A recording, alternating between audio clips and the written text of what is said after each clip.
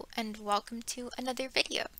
So today I am really excited to be sharing with you my April setup in my reading journal. So this is an A5 Archer in Olive that I have been using as an art journal. So I got it during their Black Friday sale just to try out the notebook, experiment with watercolor, do some hand lettering. And then over the course of that transition between the old year and the new year, when lots of people release setup videos and planner lineups and things like that, I did find a lot of reading journal videos, and that really made me want to create one. And so I've been experimenting with it in March and decided to do a full, thorough setup in April. So here on the screen, I have just been showing you the various supplies that I'm working with.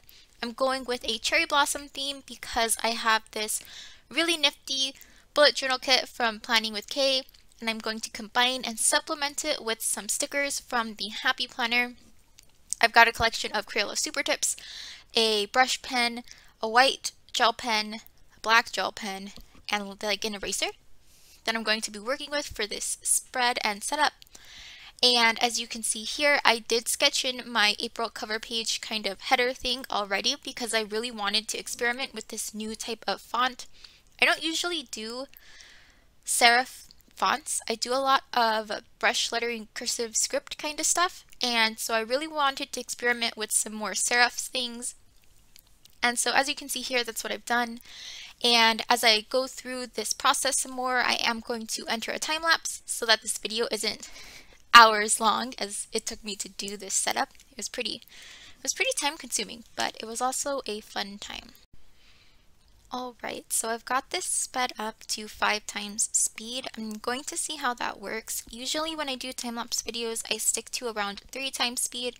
If I do the time-lapse too fast, my computer can't really keep up with it, and so things get disjointed between where my voiceover is and where the video actually is. My preview doesn't match up to where the timeline is and things get weird. But because this is me drawing and setting up a lot of stuff, I felt like 3 times speed was going to be too slow. So let me know what you think of this 5 times speed. I'm going to do my best to sync things up, but we'll just kind of play it by ear. So to outline the lettering here, I am using a Sakura Pigma Micron pen. I'm actually using a Micro Perm, I think it's what it's called. So this is technically a permanent marker. I got it in a Simply Gilded subscription box, but it was the only black fine liner I had at the time. I have owned a set of Sakura Pigma Microns, the non-permanent ones, but the ones that I've had for a while, and so the nibs are getting frayed, some of them are out of ink, and like it's a whole mess. So I have recently bought a new set, but when I did this setup, I didn't have it. I say all that to say that this is an alcohol-based permanent pen, so there's a touch of ghosting and like almost bleed through that would not be there with any regular pen. If you know anything about the Archer and Olive notebooks, then you'll know that they have a really thick paper. 160 GSM, bright white, really nice paper. And I was actually pretty skeptical when I first decided to try an Archer and Olive notebook because I don't really like super thick paper. The thickest paper I've ever tried was I think 120 GSM technically, and it was by Lamome, and I hated it. It was super thick, very rough, and an off-white yellow ivory color, and I just did not like it, and that kind of put me off thick paper in a bullet journal since. Have not enjoyed it. I've always gone for something thinner. My last bullet journal, when I did bullet journaling extensively, was a Latrim, and that has like 90 GSM paper, almost half as thick. So like I was not expecting to love the Archer and Olive notebooks as much as I do. One thing that I really appreciate about the Archer and Olive notebooks that I was not expecting, and what really does it for me, is how smooth the paper is. Now it's not like ultra slick smooth like plum paper, but it's smooth. It's not gritty, and I really like that, and that makes the thickness bearable for me. Like it's not too thick. I can still flip through my book. Like I love the feeling of flipping through completed spreads. Like, you know, when you fan pages and just kind of let them run through your thumb, like that's so much fun. And with a really thick papered notebook, sometimes it's harder to get that same effect. So really love this one. and I've just been impressed and surprised. So while I was talking, I did finish my April cover page. I just did the lettering in purple with some flowers around it. And now I am going to be lettering in my TBR spread. I don't fill it in this video because when I did this setup, I had not really finished the month of March yet. It was like halfway through March, and I wasn't quite sure what books I will have finished in March and what books I will want to read in April. But this is the setup. I'm using these cherry blossom flowers and this banner sticker from the Planning with K bullet journal kit in order to make like bullet points for my TBR list. This is a really simple spread, but I decided to go with these like dotted lines instead of making straight like solid lines here, and I really like how it adds just a little bit more dimension to this spread. And then before I was talking about my spreads, I think I was going on and on about my new love for Archer and Olive, so you'll see more of them on my channel. I have been experimenting a lot with the kinds of videos that I want to do. I'm really trying to limit myself to about one a week so that I do not get too overwhelmed. And I think that these reading journal setups are something you can probably expect to see fairly regularly from me, at least for the near future. Here I am setting up a monthly spread, just a single page to mark some read-alongs that I want to keep note of. I don't know that I'm going to actually participate in every single one of them. In fact, the very last one, I know I probably won't realistically have the time to do, but it'll all work out. So I am making these boxes 3 squares wide by 5 squares tall, I think. And so I'm just kind of outlining that and trying to figure out what I want to use to mark my days of the week, because this was really, really thin. Anytime I've ever bullet journaled, I have never done a single page monthly. It is too small for most of the things that I have going on. I use monthly views to track all of my bills, all of my meetings, any important events, birthdays, things like that. It's a really quick at a glance for me, and it holds everything, deadlines at work, all of that. So it gets pretty busy. And so that does mean that a one page is usually not enough, not when I am using a bullet journal kind of system functionally. But for something like this where I'm just tracking a couple of reading events at a time, I thought that this one page would work quite well, and so far it is. I really like how the spread came out. As you can see here, I decided to go with these alphabet stickers that are in the Happy Planner memory keeping sticker book. I decided to layer them with some loose florals from the Planning with K kit. This is page number 3 in her kit. It's always a decorative page, and it's just, I like how it came out. Alright, and I'm now going in with these super tips to kind of color in the bar where I will write the dates in. And I've picked 3 colors going off of the colors that coordinated, I think, best with the Planning with K kit, depending on what colors I had available. So I think Crayola has like color names for their super tips. I don't know what they are. I put my own numbering system on them, so every cap on my Crayola super tips has a number in Sharpie that I have covered with a piece of clear tape to protect it. And that is how I refer to all of my markers. So I've got multiple color codes. I've swatched them like 100 times. I know this set really well. I've had it for several years. A couple of my pens are actually starting to dry out, and I'm going to need to get new ones soon. It's been a while. I've had them for like 3 years. So they're really good. Highly recommend. But that means that I don't know exactly what colors I used. It's like a... Oops. I'm like waving around a marker while I'm doing this voiceover, and one flew out of my hand. But anyway, it's like a lavender purpley color, a pink, and a blue. After my monthly spread, I create a spread for a reading log. This is probably my favorite spread. I find it the most useful. I love it so much. It's basically the same kind of reading log that you had in like elementary school. You know, when you're first learning how to read and you're assigned like 20 minutes of reading a day or something like that, and then you have to get your parents to sign it and stuff. It's basically like that. I've assigned myself reading every day, and it's fun because it lets me keep track of my pages read, which is one of my reading goals for this year. And I tried for a while to keep track of this on a spreadsheet, but honestly, it's just I don't carry around something that lets me easily access a spreadsheet regularly. Like, I tried to put Google Sheets on my cell phone as an app and I hate it. So I just wasn't updating it. I wasn't keeping up with it.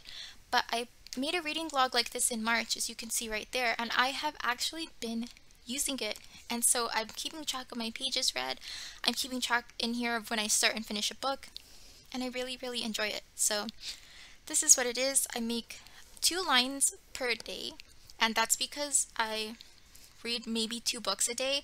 So typically I'm reading a book that I'm reading just by myself, and then most days I also read whatever it is that I'm reading with my boyfriend at the time. And so I wanted to have 2 lines there so that I could mark the pages I'm reading in the book that I'm reading by myself, and I can mark the pages in the book that I'm reading with my boyfriend.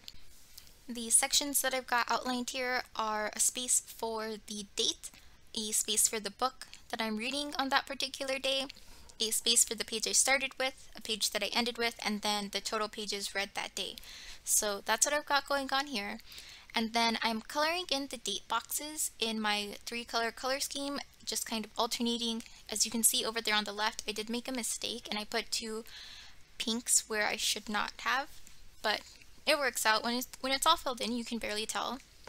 I was really bummed though as I finished this spread, because this pink that I have, it's probably my favorite pink in the set, probably my favorite color in the set. For more context, this is the Crayola Super Tips 50 pack set, so not the 100 and not the 24, I think is their other set, but the 50. And I love this color, which is in part why it started to dry out while I did this setup, and that made me so sad because I can't really use it. I had to really press really hard and give it frequent breaks to finish out this whole setup. So I really need to refresh that color, but you know, Crayola is not like a super fancy brand, so they don't sell their colors individually as far as I know. So I've got to hunt down another 50 pack, but they're pretty cheap, so having a set of backups is something I hope to acquire soon, especially for that pink color, because I miss it. I've used it for like highlighting and stuff in the past, especially when I was doing readings in college, so that's why it's drying out. Now I'm going in with my brush pen to add the dates. And I say it now, but as you can see, I actually got out of sync because my computer is slow. But anyway, that's what I wrote the dates in, and now I'm going in at the top to add even more flowers on either side of the banner I have that just says reading vlog. And I've combined lots of different types of flowers, lots of different styles of flower, and I really like it because we've got the cherry blossoms from the Planning with K kit that are in her art style.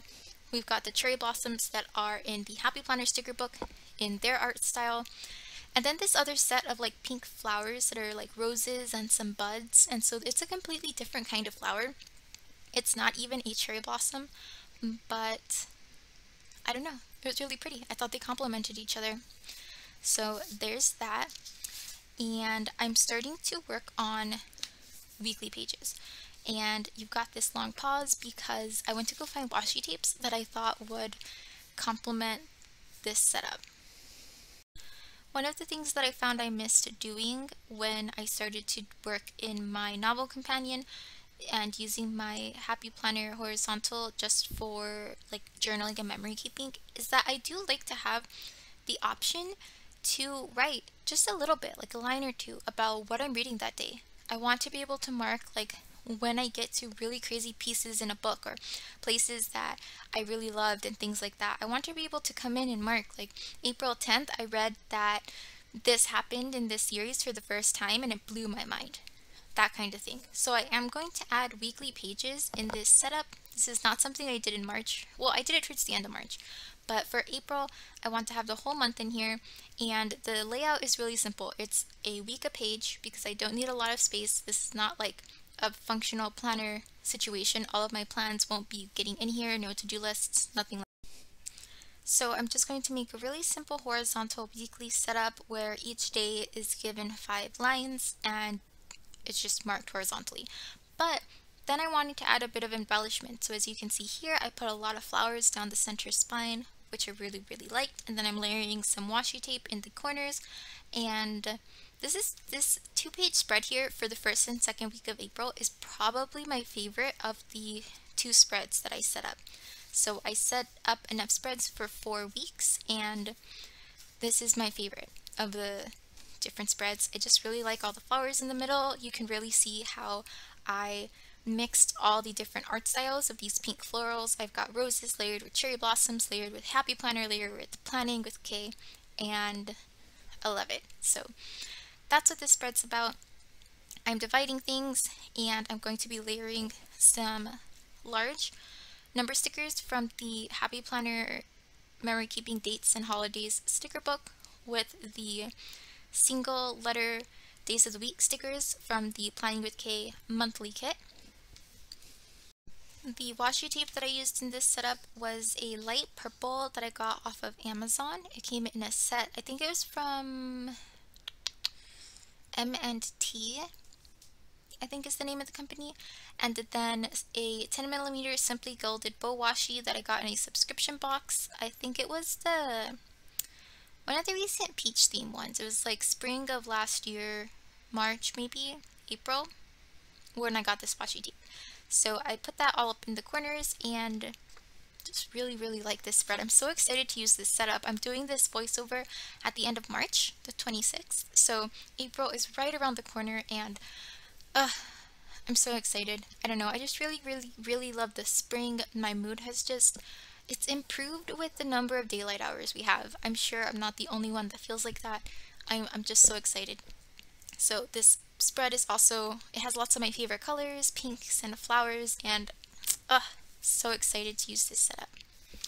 So I've got another 2-page setup of weeklies here, and I wanted to do all my weeklies at once just so that they would all be in one place, because I do a lot of freeform journaling in this journal. Like, I don't typically have a lot of, like, I don't worry about if things are in order or not, or if things are all together or not. But this one instance, I was like, okay, let me try to be a little more organized with how this is laid out. So I wanted to have all the weeks all together and just do them all at once, because I also knew that I wanted to take my time with these spreads, and the day that I was filming, I had the time to do so. And that's not always the case. So if I left this for later, it probably would not get done.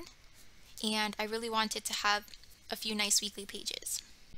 So for these weeks, I'm using more stickers from the Planning with K kit. I'm using the ones that have the days of the week with the cherry blossoms on it, as well as her set of banners that go from purple to pink. Still using the large number stickers from the Happy Planner, and then I'm going to letter in the days of the week on top of these banners with my brush pen. I've had this brush pen for a really long time. It is one of the Tombow Fudonosuke pens. I don't know if this is the hard or the soft tip. I can't remember. I got a pack of both of them, but I don't know which one this is. Nevertheless, I've had this set for a while, and it's really good. I think one of them started to run out of ink. I don't know which one, but the other one works perfectly fine, and I've just kind of gotten used to both of them by now, so I work well with both of them and don't bother to distinguish between the two anymore. But this type of stuff that I'm using, these pens, the super tips, this Planning with K monthly kit, like, these are things that I've had since I've started bullet journaling and just kind of keep on hand and occasionally go back to over the years. I think I have been planning for 3 to 4 years now as like a hobby, and there are certain things that I always come back to. Bullet journaling is one of them, and it doesn't always work with what I've got going on in my life, like my job and the kinds of commitments and things that I have at any given time, but it's something that I like to come back to. And so finding this community of people who do bullet journals just for reading was really exciting for me, because I missed journaling, but also find that it's not functional for me. Like, it's not something that I can typically be bothered with when I am worried about, like, dates for when grades are due and the to-do list of things I have for work and if I need to do my laundry and things like that.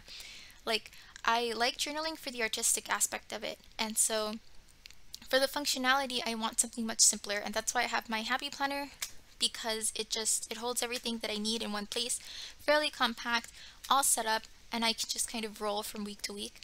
For something like this, however, I really like the option of being more decorative when I have the time, or not doing anything at all when I don't have the time, and not having to worry about a deadline or a to-do or an important task slipping through the cracks, because this is just for fun. Like, this whole notebook I bought just to experiment with and play with and do art in, and I'm really having a lot of fun with it.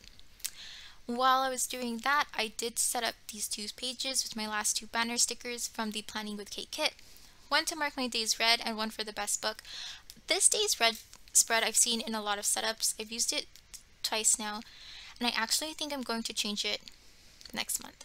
So it just has 1 through 30 boxes for the days of the month, and I fill in the days that I read. Now, I read most days, so like this chart gets pretty just colored in, and what I didn't want to have was just a big calendar that ended up being colored in one color because I read every single day. So I do have this color code that I've seen other people do between if you're reading a print book, an audiobook, or both on a particular day. Now, what I have found is that I don't actually read audiobooks all that often. I have one just kind of hanging out in the background for when I want to do some art quietly or maybe work on a puzzle, but it's not something I do regularly. So basically, these calendars have just been all colored in with the print. And so what I want to do next month is actually color code, not for this type of books that I read, because it's always print and it's either like physical or ebook, but like never audio, almost ever. So I want to start color coding for what type of reading I'm doing. So on what days do I get to read by myself? What days am I reading whatever book it is that I'm reading with my boyfriend? What days do I do neither? What days do I do both? That kind of reading I think might be more interesting to me to track than if I do a print or an audiobook, because it's almost always a print book. Then I also made a page to put just the cover image for the best book of the month, whatever that is. And elsewhere in my journal, I do make full like collage spreads for whatever my favorite book of the month was, but I wanted to have just a page so that it could be like a little award plaque page to highlight the best book I read that month. I also went through to add a few more stickers in various places. I don't like leaving just 1 or 2 stickers on a page, so whenever possible, I will just use them all. And so I did use the 2 sheets I pulled from the Happy Planner sticker book throughout this setup. And so now we're moving into a couple of spreads that I'm making for read-alongs that are happening in April that I want to be a part of, or at least keep on my radar.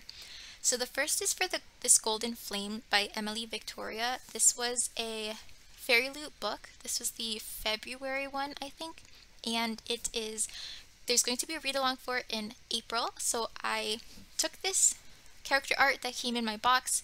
There's technically an author letter on the back. I never really pay attention to those. So I took the print and I glued it into my journal so that the character for this book would be like the center page of this spread, where I'm going to put the days that the read-along are happening and then the chapters that they're reading each day. Sometimes I've done this before. I did a page for this or similar to this in March, and I don't always end up participating in the read-along when I plan to, but I wanted to have this here so that I knew that it happened, so that I can reference it if I find that I have the time to participate, and as a place to actively use some of this character art, because I find that right now I have them stored in a binder, and like I don't ever look in that binder, so I don't get to see it. At the same time, I have previously had my Fairy Loot character art kind of taped up onto the walls, and that also I didn't like because it made my workspace feel cluttered, because there were lots of patterns, lots of people, lots of art styles all over the walls. So I decided to just put them in this journal. This is my reading journal. This is a bookish art print, and so I'm just gonna glue it in here, and that's what I did. And it felt pretty I was nervous to do something so permanent, with this art print, but at the end of the day, I like how it turned out. I used some black origami paper to write the title, This Golden Flame. I tried to mimic the kind of lettering that is on the cover itself. It has a lot of these like little curly flourishes, and then I just kind of ripped it to add some dimension and glue it up at the top with my glue tape runner thingamajig. And then I added this little, it's off screen right now, I think I center it here shortly, but I added a little black square to put the days that the readathon was happening, or the read along, and then later, once I find wherever they post what's being read on each day, I'll come back and fill that in. And this was fun. The origami paper is pretty slick, so it took a while for the gold to dry, and I smudged a couple of things here and there, but it worked out. Some of the washi tape I used for that spread is also really old. I got it from Michael's maybe 2 or 3 years ago, and so it is starting to be less sticky, which is why you saw me like taping the back of it for like so that it wouldn't come off. On the other side, there's one more read along that I am interested in participating in, and it is for Heir of Fire. So Aylin's Kingdom is an account on Instagram, and they are hosting, maybe co-hosting, a read-along of the Throne of Glass series. They did it to following their Court of Thorns and Roses one. They did one to prep for the release of A Court of Silver Flames, and then decided to also do one for Throne of Glass. Well, I haven't finished reading Throne of Glass, so I'm actually on Heir of Fire, so I figured I would just kind of hop in to this read-along and see how much of it I can keep up with. So at the time that I was doing this, I thought that I would be able to keep up with Heir of Fire and Queen of Shadows and do both in April. That's not realistic, like not at all. So in April, I'm really only going to shoot for Heir of Fire. And so here I am making this spread to mark what that read-along is going to look like. And I chose this style to mimic and match one that I did for the Assassin's Blade, which they also did a read-along of, and I sort of participated in that. I was kind of slow, so I didn't start until like the middle of the week the read-along was happening, and then took an extra week to finish it, but it pushed me to actually pick up this book that I've been meaning to read for a year, so that's why I'm putting this spread here. And I did a similar style for the Assassin's Blade that I am doing for Heir of Fire. I am once again playing with these serif fonts, and I write that it's taking place from April 15th through the 18th. That is not 2 weeks. That is not a 2-week-long read-along. It's April 5th through the 18th, so that's a mistake that I only notice when I start numbering my days of the week here in a little bit, because I realized that I went from 15 and then suddenly I was at 21, and I knew that the read-along stopped on the 18th, and I got confused and had to go back and figure out what I had done wrong. So you also saw me pull out some yellow origami paper. I have this pack of origami paper that I bought to make corner bookmarks, and I made a handful of them, but then I just kind of have a lot of the paper. I don't do that much origami, but I really like it for layering because it's really thin, so it didn't bulk up my journal too much, and I had it in a lot of colors. So I am coloring this page based on the cover of Heir of Fire, which is like mostly green with like hints of yellow in it.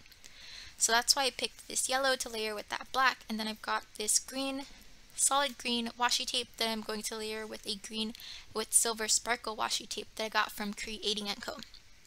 And I'm doing all this layering to give my gel pen time to dry before I color in the title and erase my pencil lines and all of that.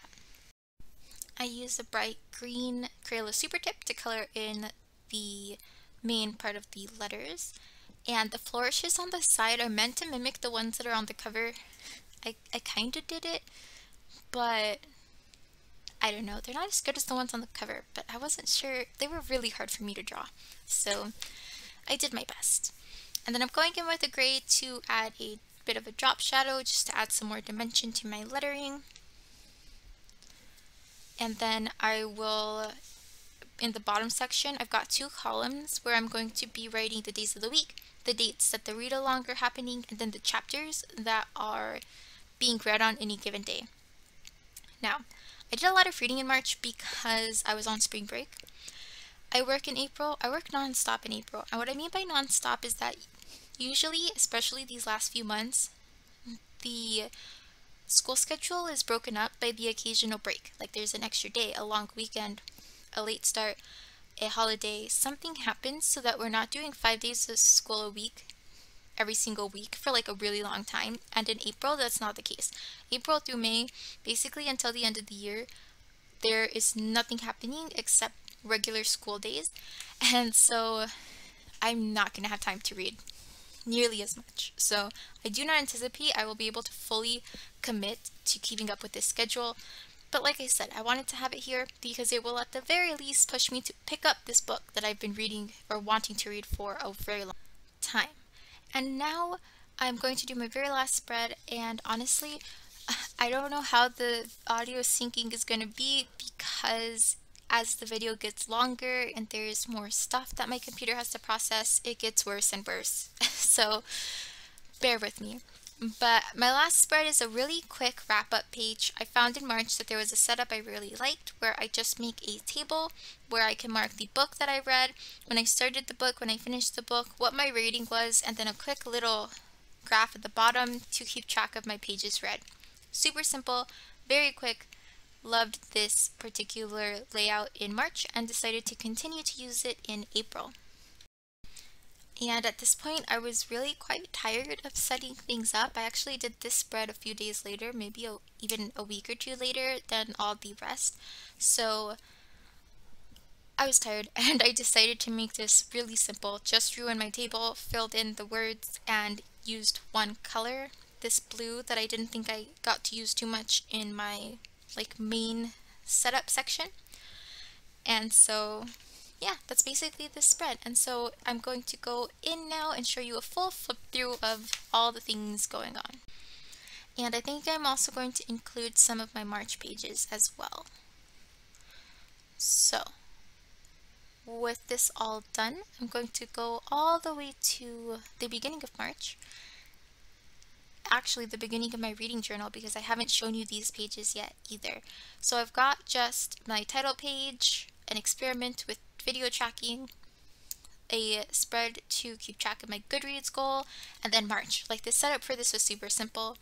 A TBR, my days read, what my reading log is shaping up to look like, space for the best book, the Assassin's Blade read along, the weeklies, my March wrap up, and then some pages that I've read for, or that I've put together for the books I've already read. Extra pages for books I anticipate reading and some spreads I want to make before the end of the month, and then these pages that we set up for April. Really fun.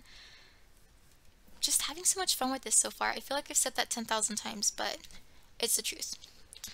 So if you have made it this far, let me know down in the comments what you're reading in the month of April. I'd love to know.